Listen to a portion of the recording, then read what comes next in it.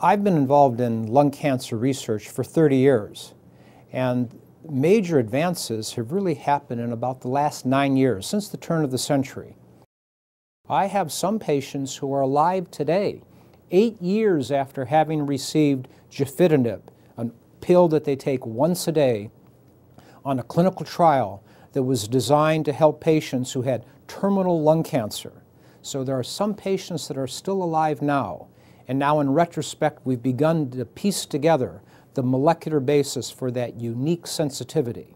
Well, this observation really launched a revolution in oncology that is occurring in lung cancer, in breast cancer, and a number of other malignancies, where we're no longer relying on nonspecific and fairly toxic chemotherapy. Chemotherapy remains an important cornerstone for the treatment of the majority of malignancies in adult patients. But now this new area of developing biologically targeted agents and testing them in patients with specific subsets of lung cancer, breast cancer, and colon cancer.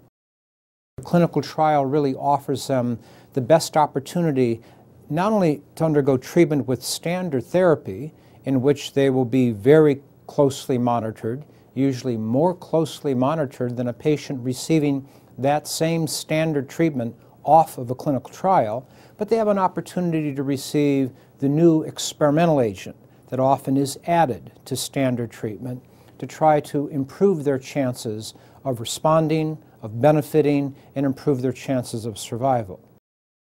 There's no question that the bulk of our research continues to be applied to patients with advanced malignancies, especially those for whom traditional treatment options have failed. That represents the patients who have the greatest need.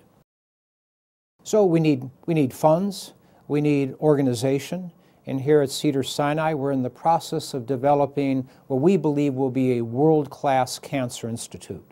We have an institute director, Dr. Stephen Piantadosi, who's a recognized world leader and who is charged with pulling together all the individual pieces at Cedars to filling in the blanks that we don't have by thoughtful recruitment of other basic scientists and clinical investigators, so that the whole is much more important and functional than the individual pieces would be.